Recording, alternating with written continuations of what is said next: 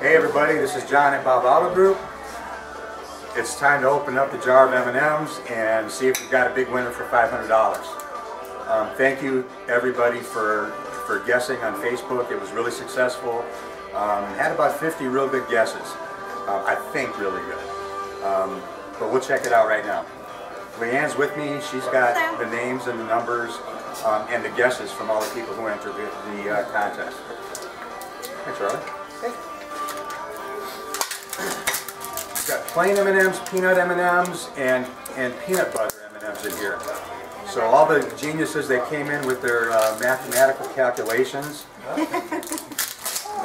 we'll see how well they did. All right. See what we got here, guys.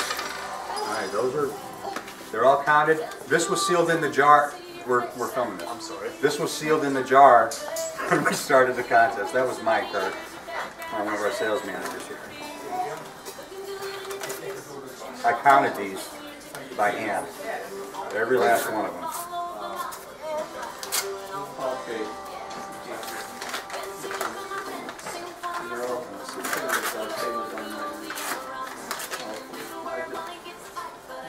Lee, you want to do the honors?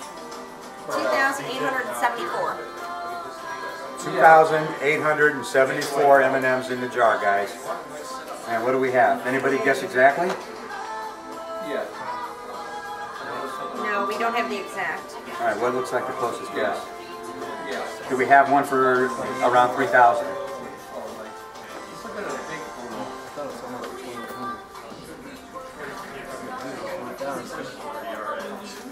We've got a guess for 3,000, and that is 100. That's 126 off. Yes. Yes. Okay. Yeah, that's it. And we have the closest one to that looks like 2581. What's the? Give me a quick calculation, Nate. 784. 2874 minus 2581. Yeah, it's 100 or 293 off. 293 off. All right, we got a winner. Dawn Marie Cotillo. Don, we'll get in touch with you. We'll post this up on Facebook, and you got $100 coming. Congratulations, and look for our next Facebook giveaway, guys. Thanks for being a part of it. Happy Halloween.